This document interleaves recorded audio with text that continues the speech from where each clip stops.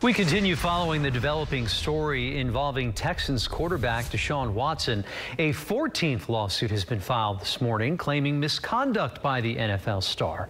KPRC2's Brittany Jeffers with the latest on the allegations in these new court papers. This lawsuit is drawing similarities from the others in that Deshaun Watson is accused of contacting these women through Instagram. Now, in this most recent case, the woman claims that Deshaun reached out to her in July and that the two agreed to meet for that massage in California. In the latest civil lawsuit against Deshaun Watson, the plaintiff claims she believes Watson to be a, quote, serial predator. In the document, she says they first made contact through direct message on Instagram. And prior to the massage, she said that Watson sent her a message saying he was flying from Georgia to Texas to California and that his back was, quote, killing him. In July, the licensed massage therapist says she met Watson at a home in Beverly Hills. The lawsuit alleges that when Watson shut the doors and locked them behind him, the plaintiff then, quote, got out her mace. Watson saw the mace and chuckled but didn't say anything.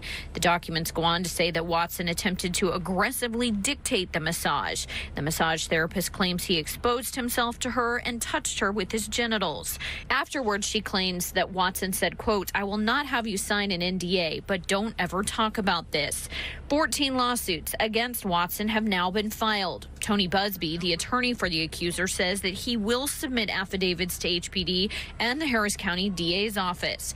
Meanwhile, Deshaun Watson's attorney, Rusty Hardin, called these lawsuits meritless. Now, these documents also allege that Watson reached out to this woman again in December, but she did not respond to his message. Here near NRG, I'm Brittany Jeffers, KPRC 2 News.